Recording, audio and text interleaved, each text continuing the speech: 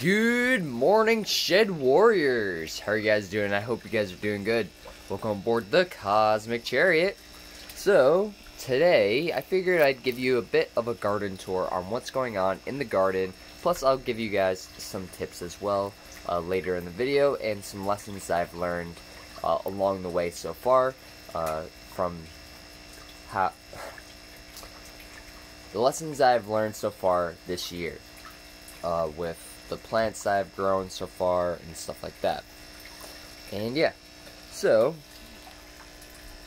obviously I haven't labeled any of these because I figured, just let them grow and see how well they do. But these are all flowers for the most part. I do have some bok choy and lettuce. That might be a bok choy, I'm not sure. But, yeah. Either way, they're all coming up nice, which is good.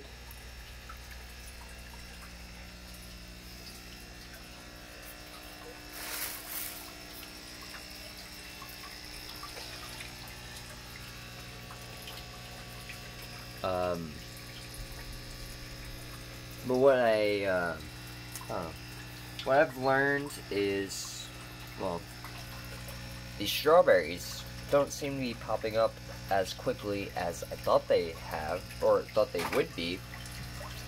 And I need to fertilize these blueberries a little bit. But from, testing out if soil works better than aquaponic liquid, water, it does seem like the aquaponics are showing at least a little bit of progress when it comes to, plain roots being thrown into aquaponics. Just because, they're being soaked into, a bunch of water, all the time, so you don't really gotta water it, right? But you can see that little bit of growth right there, which is nice. And there's some more growth on there. I know it doesn't look the prettiest, but there is growth there, so definitely going to be getting some strawberries, which is nice. And yeah, we got some things popping up in the potato garden, little sprouts. I'm not sure if those are the potatoes starting to put on like green stems or whatever, but they're coming up, which is nice. In both bins.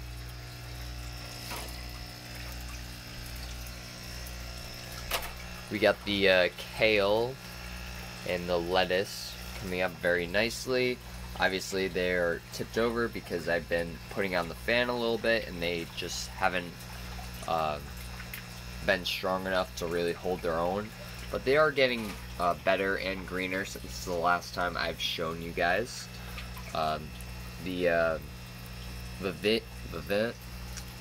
Vivian lettuce seems to be really green, which is nice. Only 2 out of 3 of the romaine actually popped up, which is nice. It means I'm going to be getting some romaine. Even though this one did pop up, it just never like sprouted leaves on top of the rock wool. So technically it's 100% germination rate, but it just never fully developed as much as these guys have. But the kale is doing pretty good. This is the dinosaur kale that Will It Grow gave me. And then this is the red Russian kale, which is doing pretty good. And that's the hydroponic system that I have. Now back to the aquaponic system. The kale is doing great. I threw in some spinach and I removed the pea plant that was here. We got the tomato plant doing excellent. It's growing very well. This is a determined potato plant, or not potato, tomato. I forget, it's a Roma tomato. And it does seem like there's a little bit of damage on the leaves, so I'm gonna have to figure out what kind of damage that is, but it's like white spots on it and stuff like that. So I'll have to check that out after. So it does seem like there's some deficiencies happening in here. It seems like they could use some more nitrogen because there's some yellow leaves, but that could just be that they got some water on the leaves or whatever. Either way, it seems to be doing very good, which is nice. The fish seem to be doing pretty good, and you know, might as well feed them while we're here.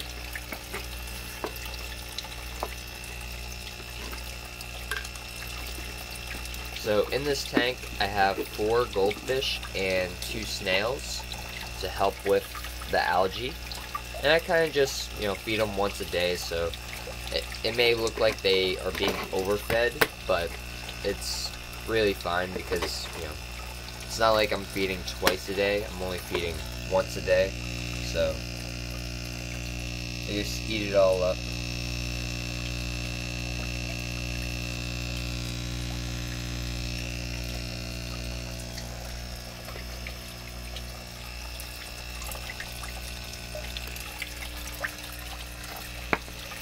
And now let's move over to the soil garden.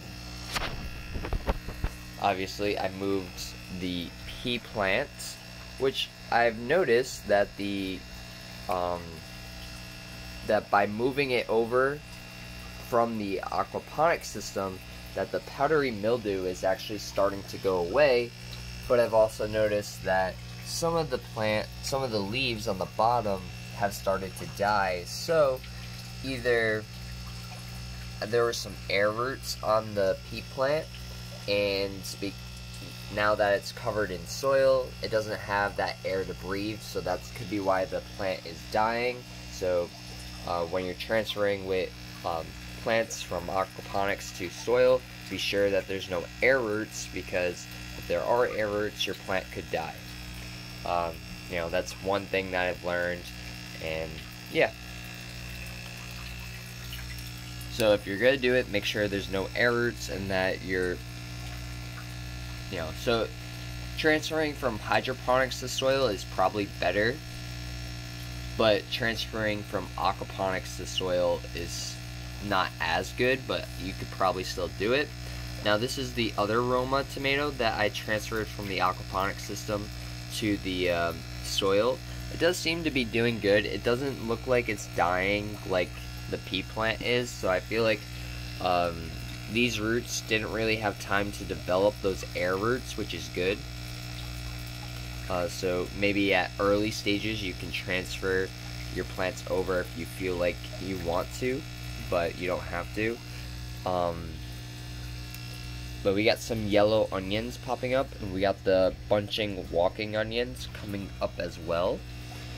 We also got some carrots coming up as well, which is really good. And you know, the other day I was looking at the carrots and I was like, wow, like I was looking at just one. I was looking at like one carrot and I was like, damn, I wonder if I'm actually gonna be able to grow some decent amount of carrots this year. I mean, it's first, you know, since last year I didn't see any pop up, or if I did, I didn't realize it. But now there's like, you know, 20 carrots that popped up. I don't know if you guys can see them, but like they're there. They're popping up, which is nice. And it's 4 different varieties that are popping up, so it's not even like, you know, just one of the same variety. It's all different types, which is good. So for the red onions, I haven't seen any pop up in the row, but that doesn't mean that they're not going to pop up. It just means that for right now, they're still germinating or something. But yeah, we have one yellow onion right here.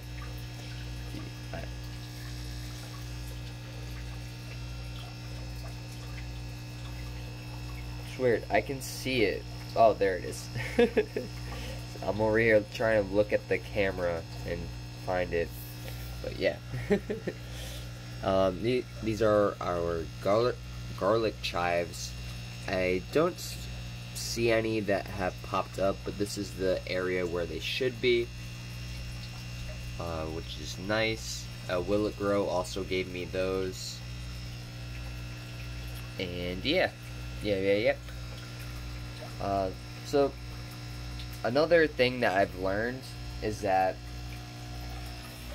I was dealing with, a leak right there, and I thought I covered it all up. Clearly I didn't.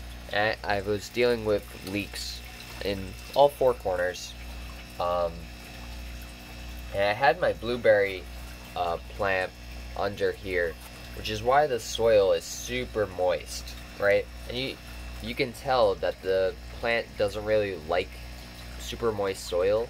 So I've just been, keeping a bucket under the water for like a few, or under the leak for like I don't know, like a week now. And I've just been letting the soil dry and, letting this plant recover from the super moist soil that I was, putting it in. But either way,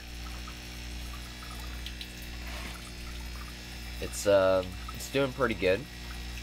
It's coming back. I also realized that this plant was starting to flower, and I just plucked all the flowers off of it so that way it could produce more leaves, because obviously it is not ready to produce blueberries at all. It is still very short, so if you're going to grow blueberries, make sure that you pluck the flowers so they don't produce early for you, especially this early.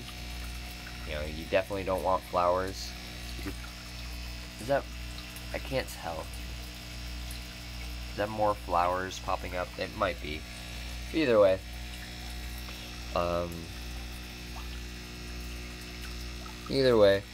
And as of for the celery, I don't know if it's going to survive or not. I kind of just threw it in the soil for compost, and it just resurrected by itself. You guys can, go check out that video. But